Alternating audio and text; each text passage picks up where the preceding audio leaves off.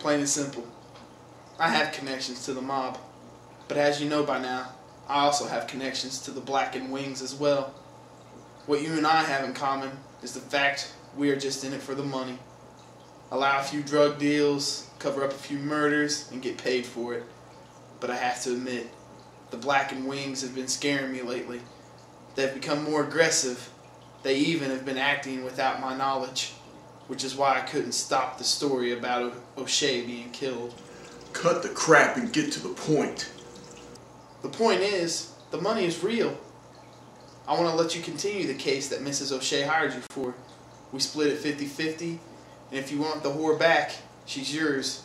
If not, I'll leave her here, and when they come looking for me, she'll be the only thing they find.